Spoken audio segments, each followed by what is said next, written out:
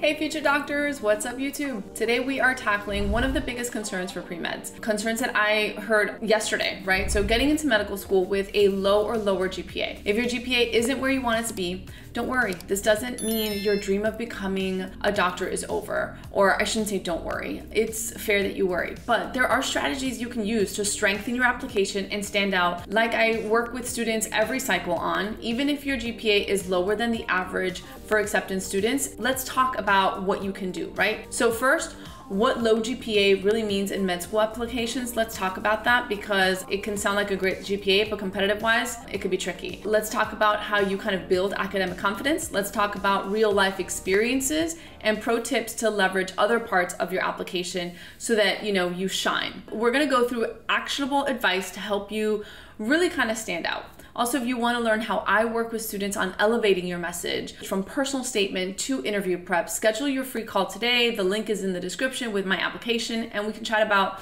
whether or not we're a good fit. All right, so let's talk about what a low GPA means for medical school. The term kind of low GPA is relative, right? In the sense of like the average GPA for MD schools is 3.7. The average DO is 3.5 to 3.6. A low GPA can mean below 3.3 for MD, below 3.2 for DO. These are very kind of marginal, but science GPA, so biology, chemistry, physics, math, those are weighted more heavily. So weak science GPA could be a bit more concerning. So check the GPA ranges for schools. You could use MSAR, you could use the AACOMAS College Information Book of DO programs. Focus on schools with ranges that align with your stats. Remember, you want to kind of do a balanced school list. Also kind of craft a GPA repair plan. So if it's really low or kind of lower than you would want to apply with, talk to your pre-health advisor, think about what your options are to kind of rehab that GPA. Complete a post-bac. Potentially, there are post-bacs that, they're not all created equal. Some are ones that you stitch together to do upward required courses so that you kind of are, doing it by yourself. Others are tied to a med school that if you keep a certain GPA, you're, guaranteed an interview or admissions. So some post-bacs are kind of very specifically geared to pre-meds. Example, a student that I worked with a 3.0 GPA, completed an SMP, got a 3.8, and applied and received a 4.0 acceptances, along with the acceptance from the school that they did their post-bac at. You want to make sure if you're doing this kind of rehab program that you're getting obviously as many A's as possible, as many strong kind of, academic performance, especially in courses like organic chemistry or like, the science courses, to really kind of show that. I have had students that have had 3.2, 3.1, 3.3 that counter that with a higher MCAT score. So you want to make sure you're dedicating at least 3 to 4 months of focused, dedicated study time. So high yields of resources, UWorld, AMC practice exams. I've had students, and I don't connect with any of these, but Kaplan, MCAT bros, I've had students that have worked with a number of these and have done really well. Connect with them. So like I said, I had a student just this last cycle, 3.2, 5.15 MCAT, and they got multiple interviews and acceptances to both MD and DO. So you really want to kind of think about how you can quantitatively balance out your GPA. Also, you want to think about what your story is saying for you. So own it. Acknowledge your GPA. It's somewhere in your application, whether it's in the impact statement. I don't love sharing kind of the GPA kind of like red flag, quote unquote, in your personal statement. But if you do, I would say that it's only like a line, but you kind of fill it out. That paragraph, you fill it out with what was happening, whether it was medical in nature or personal in nature. I have an example. During my sophomore year, I struggled to balance academics with a part-time job to support my family. While this impacted my GPA, it taught me the importance of time management and resilience. Over the past 2 years, I've demonstrated significant academic growth, earning a 3.8 GPA in my post-bac coursework while also volunteering at a free clinic. These experiences have reinforced my commitment to medicine,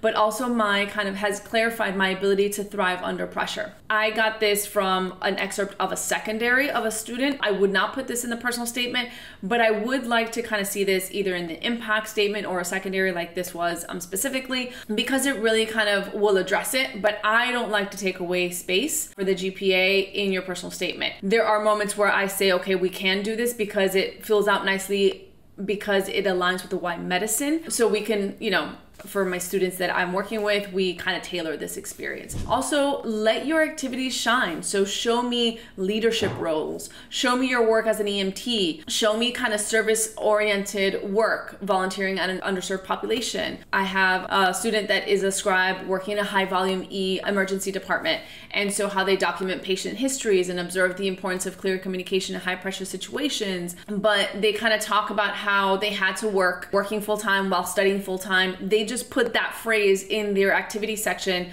when they talked about the medical scribe, and it advances the case as to why potentially they have a lower GPA, right? You also want to think about being very strategic. Target schools within your GPA threshold, target schools that are, have a mix, have your reach, have your target, have your quote unquote, there are no safety schools in med school applications, but have your programs where your GPA is higher than their kind of incoming class, let's say, or the stats that they are purporting. Also, make sure that you are not only statistically in line, but that your mission aligns, or like your brand of pre-med experiences align with the mission statements of the med schools that you're applying to. Really kind of offset your GPA by showing that you have incredible work ethic, intellectual ability, and interest, curiosity, specifically whether it's, through a clinical supervisor in a letter of recommendation or through a lab, or kind of like give them, okay, so numbers wise, you may not be where you want to be, but you're showing your growth, resilience, and contributions to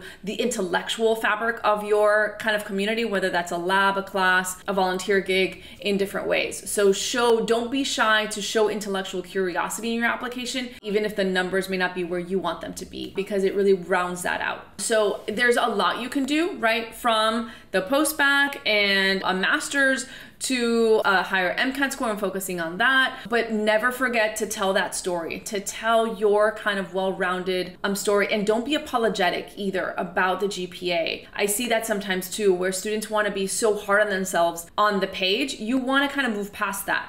You want to make sure that you're messaging, that you're elevating your messaging as focusing on your strengths, that you are an asset to their medical school program, right? And so you want to make sure that you are showing that, not so much kind of berating yourself and being hard on yourself because of a number, right? It's important. The GPA is definitely important, but you want to make sure that you're showing them why you're strong, why you're a strong candidate, and not how hard you are on yourself about kind of the GPA. I hope this is helpful. If you want to chat about how I work with students and see if we're a good fit to work on your messaging, to really kind of craft that application from personal statement to interview prep, grab your spot on my calendar and we can chat soon. Take care. I'll talk to you soon. Bye.